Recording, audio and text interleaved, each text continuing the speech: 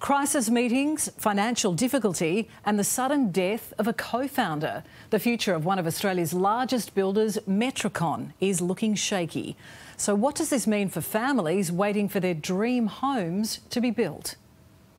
It's been enormous, really, and I don't want to get upset, but yeah, I've sat and cried.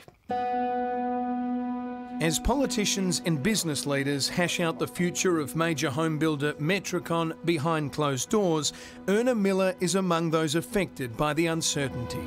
This facade is the facade I have chosen. In 2020, Erna entered into a contract with Metricon to build a dream home for her and daughter Emma. She's a delight. She's loads of fun, and we do have fun together, don't we? Yes, we do.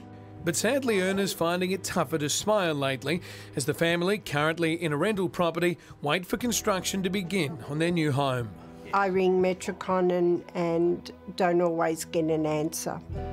I leave message, no answer, and that's been continual. As Emma heads off for her daycare group, or school as she calls it, Erna shows us the vacant block she dreams of turning into their home. Yeah. So you signed the contract when? September 20. And it's about a year and a half ago and still no house? Still no house. No construction even? No, not even a hole in the ground. It is difficult to come down here and see your dream isn't there. For Brisbane-based Kim James, it's also a waiting game. Construction has begun on her Metricon home, but 10 months on, it still sits unfinished. It's very upsetting and it's caused a lot of stress, just not on me, my whole family as well. Yeah, because you think, what's going to happen next? And then now you think, am I going to get a home? I just want a house. That's all I want is a house. Founded in 1976, Metricon claims to be Australia's biggest builder. It employs roughly 2,500 Aussies and has 4,000 builds currently in the works around the country. The company is certainly high profile when it comes to its marketing, which includes having bought the naming rights to the AFL Stadium on the Gold Coast.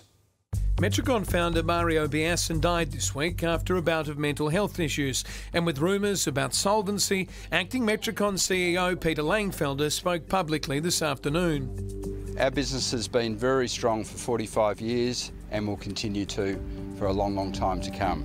Mr Langfelder apparently feeling the need for transparency was inconvenient. You know, the media's not helping here.